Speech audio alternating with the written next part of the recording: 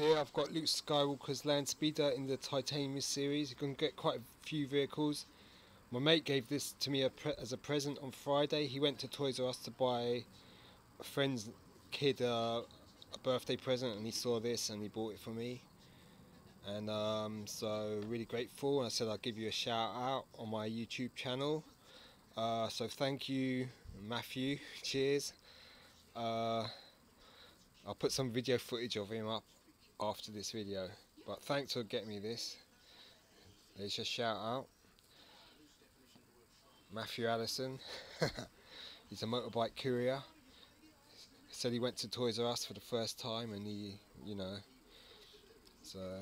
but very nice to get something for free, and you're getting a shout out for that. Nice box here. Star Wars The Black Series Landspeeder.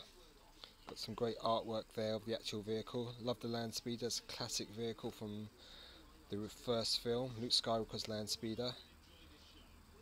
Really nice detailing. Really tiny though, but it looks amazing. Number 9, Luke Skywalker's Landspeeder, and it's got on the back Luke Skywalker's Landspeeder. A load of warnings and stuff like that. Hasbro. And it just looks pretty cool. I think I'll keep it boxed. It just looks so cool in the box. Comes with a little stand there. You can just make out the stand right at the bottom there. Looks pretty nifty. So thanks, man. Thanks for the present. Cheers. Got nice detail there. Like that engine's open there. You can see all the detail. Looks pretty top notch. Nice box. There's a few of these ships that are from the new film. They look pretty cool as well. So I might get some more, especially if they get discounted. Nice box though. Alright, cheers, bye. Thanks, Matt. Yeah, I'm older.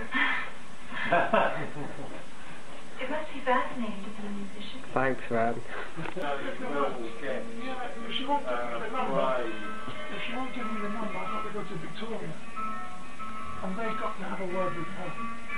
Basically. And they give me the number.